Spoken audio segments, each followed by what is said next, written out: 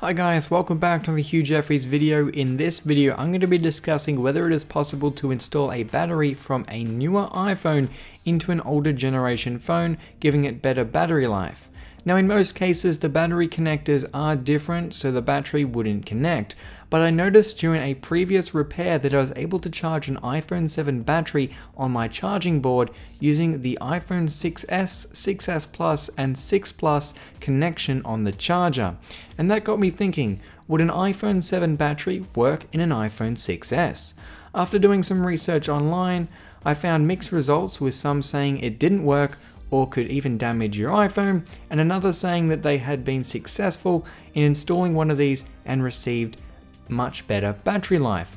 Now, the stock iPhone 6s battery has a charge capacity of 1750 mAh, whereas the iPhone 7 battery comes in at 1960 mAh, which would bring better battery life to an iPhone 6s. Now, for this video, I'm going to be using this 6s, which I have yet to refurbish and fix up, but you can see it isn't able to determine the health of the battery, and that's as a result of really cheap, low quality knockoff parts. This should actually get a whole separate video just because of how dodgy this is. The original purchaser of this phone actually got ripped off thinking it was a new phone. Now, the first thing I'll need to do is take out the old battery, making sure to disconnect it first before removing the display, as I don't want to fry anything on the board. Next, I'll need to remove the Taptic engine, which will give me enough clearance to access the battery tabs much easier than if I was to leave it in, which makes it much less likely to damage the tab when pulling it out, which would require a lot of prying to remove the battery. With both tabs now removed, the battery falls free, and I can take this knockoff Apple battery out of the phone. Reinstalling the display, I can now test out an iPhone 7 battery, which is just a replacement aftermarket battery, into the iPhone 6s.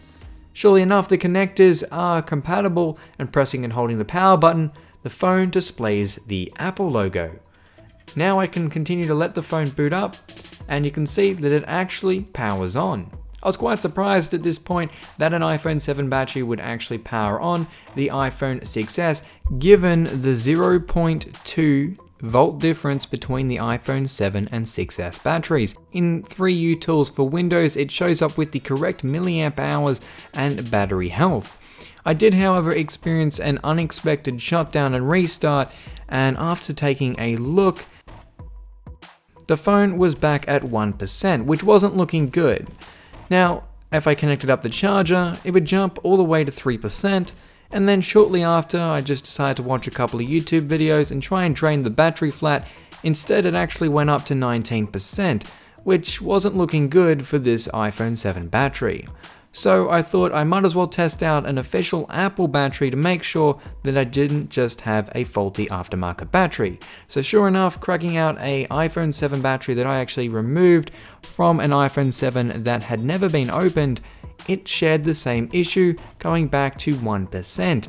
If I jump into settings and into the battery, you can see that it comes up as service, and that it is unable to determine the health of the battery. It should also be noted that the cable itself is actually longer than the iPhone 6s battery, so it results in the battery sitting lower in the phone. You could get around that by bending the cable and making it work, but either way, there is some issues with compatibility given the chips inside the battery, which is responsible for protection circuits such as overcharge or over voltage, as well as just providing the phone with data and its percentage and health, as well as milliamp hours and things like that. So the difference in between the iPhone 7 and 6s batteries obviously cause conflict with the phone itself, and the chips can't talk together properly or something like that, so they're not compatible in that way. So not only is the connector slightly longer, it isn't able to reliably power an iPhone 6s. But on the other hand, if you had to quickly test out a 6s, you could theoretically use an iPhone 7 battery or any other battery with the same connector as the iPhone 6s.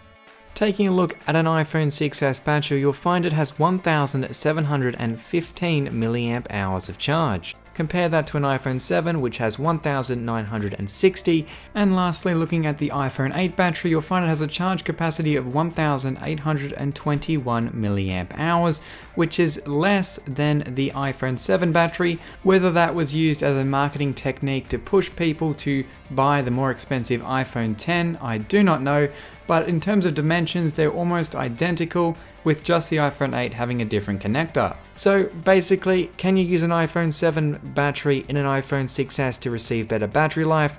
Not really. Theoretically it works, but it's not reliable, and I would not recommend doing it in a phone.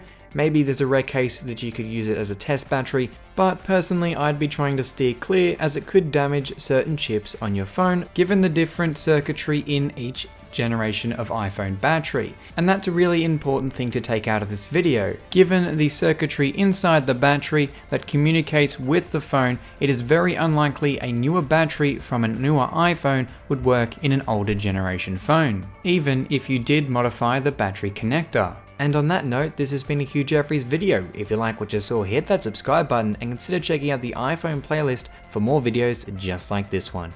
Also, make sure to follow me on my social media, link for which is down in the description. That's all for this video, and I'll catch you guys next time.